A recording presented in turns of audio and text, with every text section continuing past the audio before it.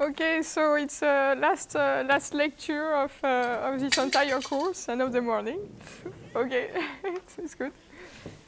So I've attempted to make a summary of 4 or 5 days of lectures and practicals within about 20 minutes or 30 minutes. So please put your seatbelt on and let's go. So I'll try to. So I've basically selected 1 or 2 slides from each of the talk. But before I go on to this, I just put back again the learning objectives. So just to refresh you and to see whether you've actually I don't know whether we've been through all of the objectives that we had put up at the beginning of the course. So a bit about the fundamental of ocean colors, principle of modeling, understanding a little bit more about harmful algal blooms, algorithm, estimating phytoplankton size fraction, estimating phytoplankton phenology, conduct research with ocean color data. So you heard about ocean color indicators, you heard about model validation, data assimilation, climate research, looking at impacts. You heard about data management and archiving. You've seen many portals during the week. And you've also seen some statistical tools and methods. So in a few slides, I've put up the photo so that you can remind yourself what happened. So I thought this was a very nice slide on the fundamentals of ocean colors.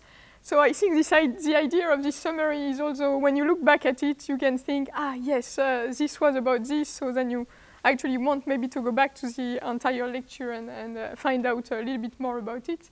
So you've heard about absorption, scattering, backscattering, optical properties, refraction of the light towards the sensor, the water-leaving radiance, the different optical properties associated with the different pigments of the phytoplankton, and also the different material, organic or inorganic, the water, the optically active constituent of the seawater. So a little bit more about absorption and backscattering and the reflectance, how you estimate it. Then Shubha has been giving you a very nice talk on the Ocean Color Climate Change Initiative, presenting you the products, how the sensors have been merged, a little bit about errors, bias, and uncertainty characterization, so using bias and root mean square difference. I thought this slide triggered a lot of discussions. I remember looking up at the screen, and it came back a few times in the questions, in the discussions. So I put it back there. I think it interested you quite a lot. It triggered nice discussions on the different wavebands. Then I gave you a short introduction to ecological indicators. So this is again, I thought this was a nice summary slide. Indicators that can be estimated from ocean colors. So we've been through a few of them, giving you examples, sometimes going in a little bit more details. And also some of these indicators can be actually aggregated together to provide more holistic assessment and help toward ecosystem-based management. So this is an excellent application of ocean color remote sensing. Then we had Tom, who gave us a great lecture on processing chains, data format, data archive. So you learn about the different level of processing from level 0 to level 4. He introduced you different data formats, which I thought was quite interesting. I mean, so that you're not so lost when you see the different data formats. He mentioned about data archive, and also institutional and national data archives. He introduced you how to access and use some of the data, and he presented a few of the portals. So I will actually give a slide on this. So I had one question actually following this presentation. Someone said, but actually it was Lisa, I think, who said this. It's very difficult then to decide now, because we've had so much options, there is so much choices. So where do we go from there?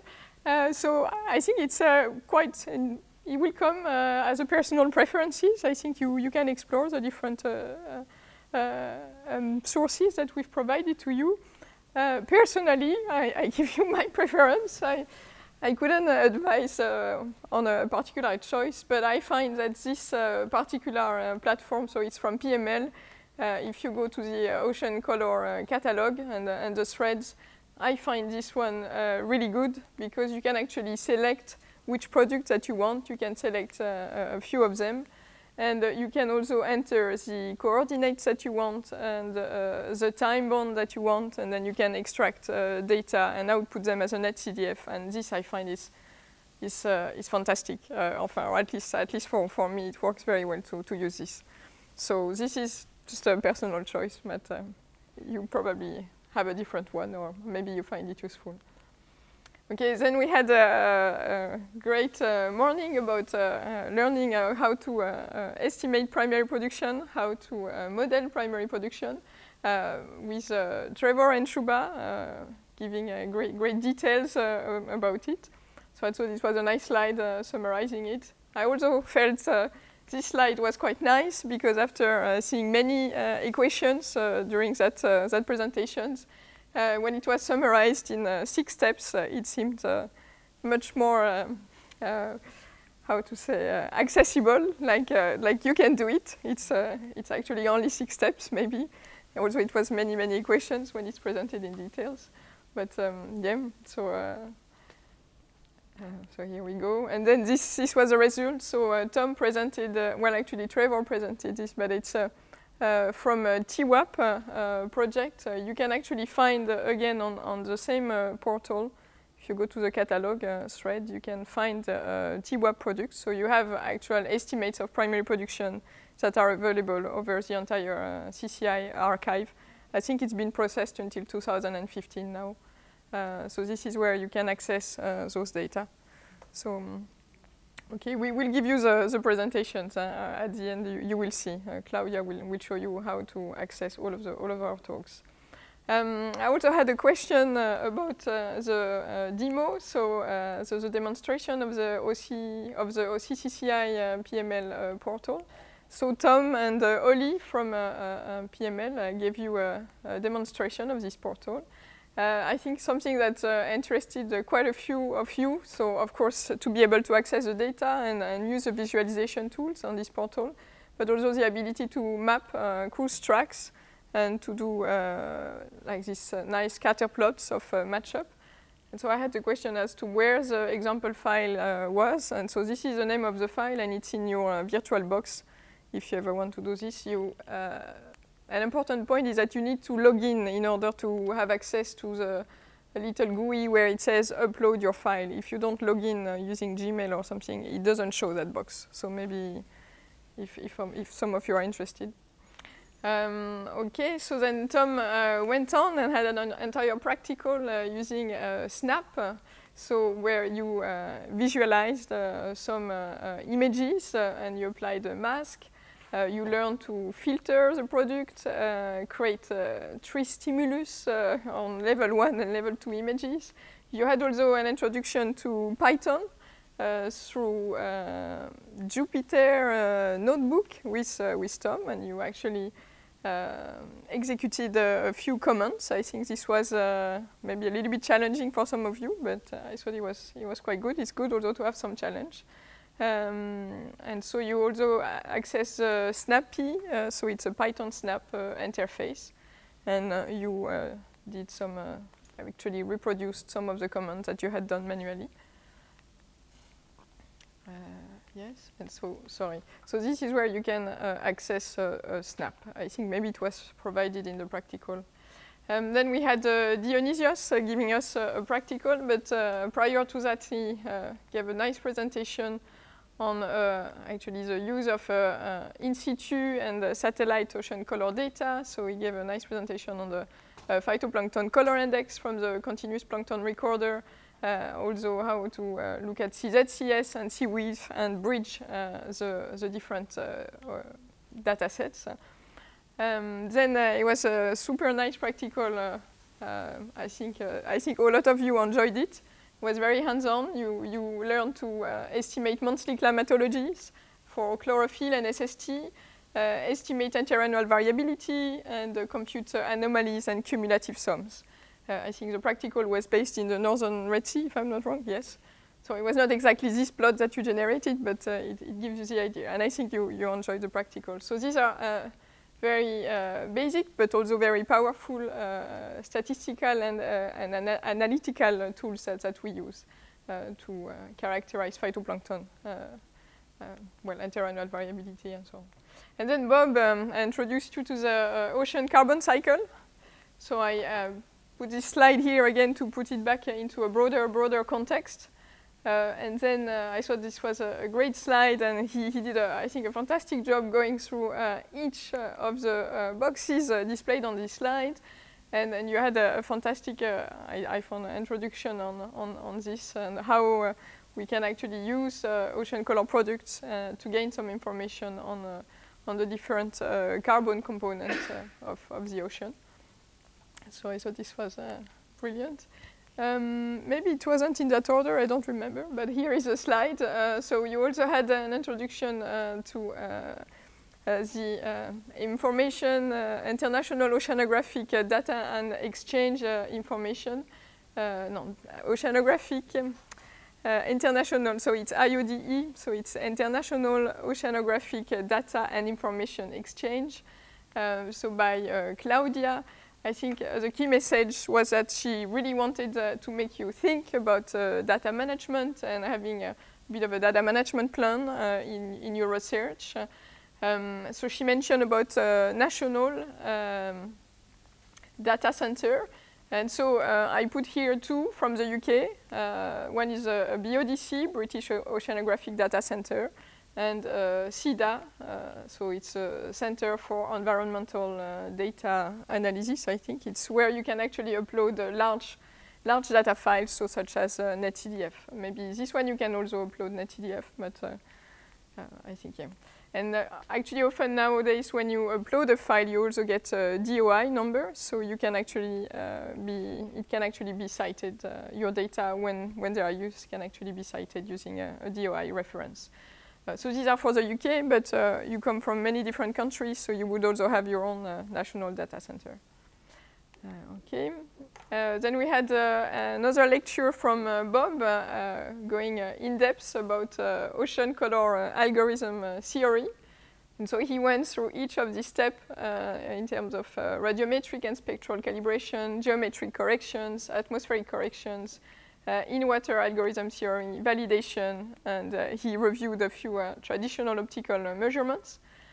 He also discussed with you about the Atlantic Meridional Transect program and the different systems and deployments that they do to actually collect data and then do some validation of the chlorophyll concentration and the development of this of the chlorophyll retrieval algorithms. So it's active, actually, I didn't know. Okay, and then we had Stefano, who as well gave a great lecture on model validation and data assimilation. So he started with model validation, gave you a definition, a good review on this, presented you a few metrics, parametric and non-parametric approach to validate the models. Then he gave some nice example on point-to-point versus large-scale assessment, and also a nice review on emergent properties. And then he went in, I think, with great skills on data assimilation of chlorophyll to estimate indicators. He gave a few examples. He introduced you to the assimilation, data assimilation methods, and how to assess skills and so on. Okay, I give you a practical, I think this was nicely received. It was quite easy, quite hands-on as well on how to visualize phytoplankton seasonality. So it was again looking at the Red Sea. You also learned to map different types of data, looking at bathymetry, position of coral reefs, did simple plots. And you also examined phenology indices, and I think this was quite nice. Sophie gave you kind of a lecture on policy, so looking at ocean observations and the relevance for policy. So you heard about POGO, Partnership for Observation of the Global Ocean, the GEO, so Group on Earth Observation Initiative, and in particular the Blue Planet Oceans and Society task. You heard about GEOSS, so Group on Earth Observation Systems of Systems, so how they try to combine different sources of observations in order to assess a number of or provide relevant information for different societal benefit area. She also introduced you to the Sustainable Development Goals that we are targeting to achieve by 2030, in particular life under the water. I think she reviewed with you some of the indicators that have been selected. Ben Taylor gave you an overview of the NEODAS facilities at PML. So I provide you as well the website if you want to go back to this. Haley gave you a great practical on harmful algal blooms, again using SNAP software. So you learn actually you visualize some harmful algal blooms. You use in situ and it showed using in situ and satellite data. I think you learn to understand process of satellite validation with in situ data. Explain differences in instrument specification and errors in both the data and the algorithm. You applied custom empirical band ratio algorithm and compare this with other products. And you relate spectral signatures to the presence of different species in a bloom assemblage. I thought it was quite nice. You were very focused, I remember, when you were doing this practical. It was good. In the afternoon, Dionysios gave you, I think it was a very nice lecture covering the Red Sea ecosystem as an extreme environment.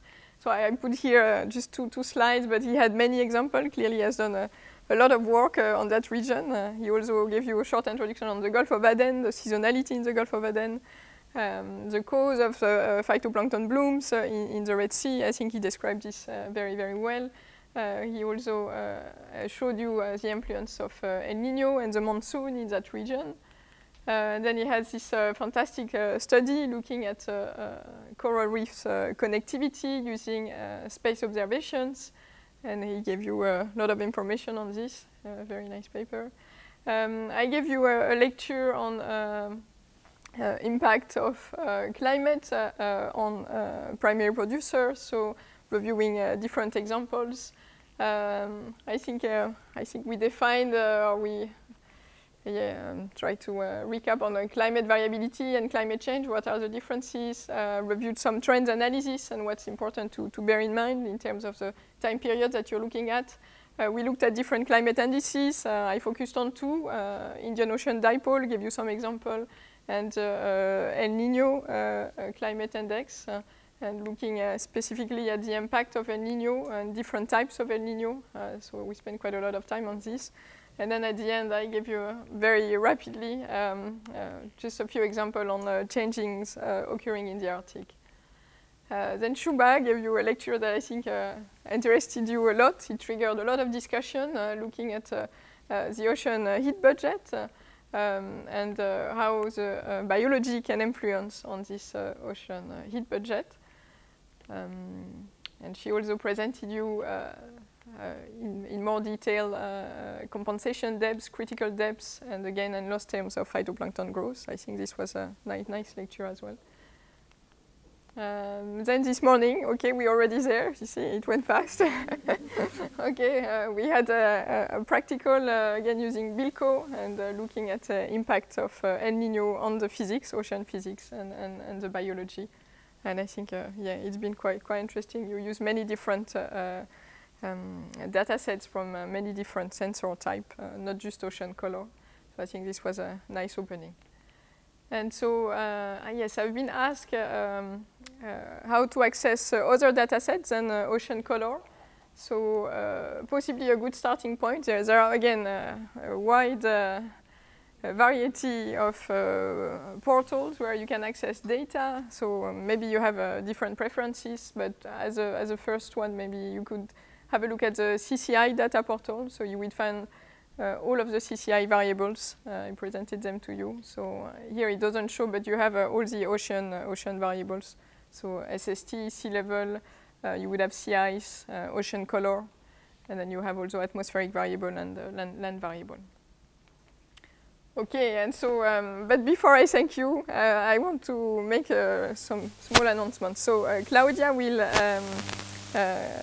come in a few minutes to first give you the link and to help you register to the Ocean Teacher Academy platform. So this is where all the data, all the course material will be available. So you will be able to download all of the presentations, all of the practicals, and if you want to see again some of the lectures, the videos will be, or just the recording will be available as well on that platform. So I think it takes 2 minutes to register. So Claudia will explain to you how to register, so we can do it now. So all of you will have an access just with your email address, and it will give you maybe a password. And then after that, Claudia will also show you the link to a questionnaire, a feedback questionnaire. So it's so we're not asking you science questions. We are asking you whether you enjoyed the course or not, or if you have any advice or anything that you would like to see differently, or if you enjoyed something in particular, you're very welcome to tell us. So this will be online as well. It's a SurveyMonkey questionnaire, so it's just clicking. And then Kim will come. So we will have about 10 minutes to do this. Maybe 15, and then Kim from the admin will come with some forms to give you to fill in. So you have a lot of work to do suddenly. You thought it was finished, but no. Okay, and so she will collect all of your receipt. So this is for your for the travel and expenses claim forms. And if you have any questions or anything, then please let us know. It's a good time. Then once all of this is done, we should probably be 12 o'clock. So at that time, Mark has explained to you how to pack your computer. So this is the time when you will pack your computer, and then we can go for lunch. Okay, so thank you very, very much. It's been a great pleasure to actually have this course with you for the entire week. I've enjoyed it a lot. I hope you enjoyed it too. I think you've been an amazing group, actually, very dynamic, very enthusiastic, and very focused. You've been working very hard, so it's been great. And so, yes, just before I say, okay, one more word and then I stop. So Martin has very kindly and sent you the email. He created a Facebook group that is called PML Training Course 2017. So, voilà. Okay, thank you very much.